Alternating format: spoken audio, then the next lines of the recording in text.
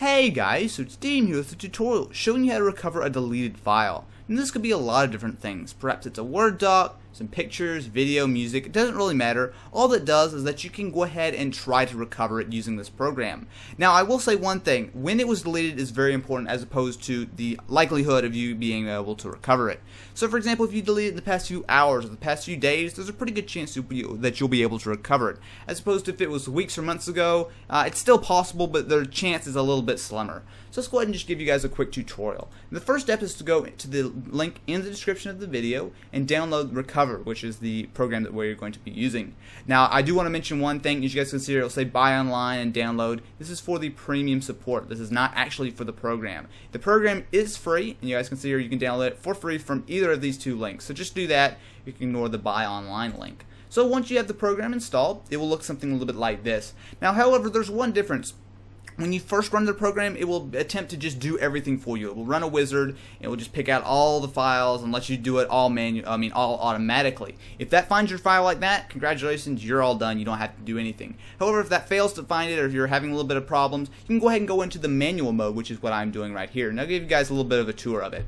So the first step is to find what hard drive it was on. Now if you have multiple hard drives in your computer, you need to go ahead and open up this drop down menu and select whichever one. If you're not sure, you can hit all drives, or more than likely it'll be on the local disk C. However, in my case, I know that my the deleted file is going to be on the I drive.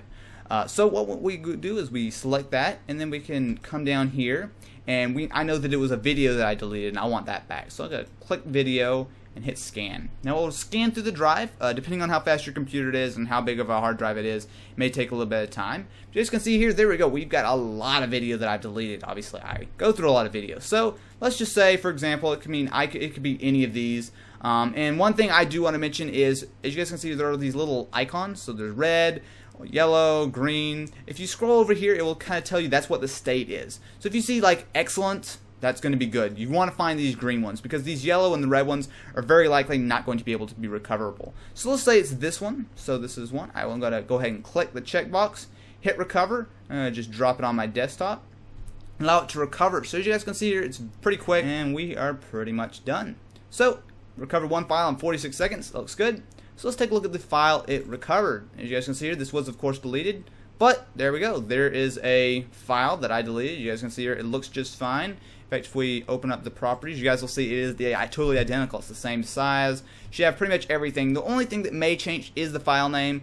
When it deletes files, for some reason, it kind of just gives it a random name. However, not a big deal. Of course, you can just rename it, and you're going to be good to go. Anyway, guys, that's it for my tutorial showing you how to recover a deleted file in Windows. If you found this video helpful, definitely be sure to leave a like rating. And if you're interested in more videos like this, be sure to subscribe for more content.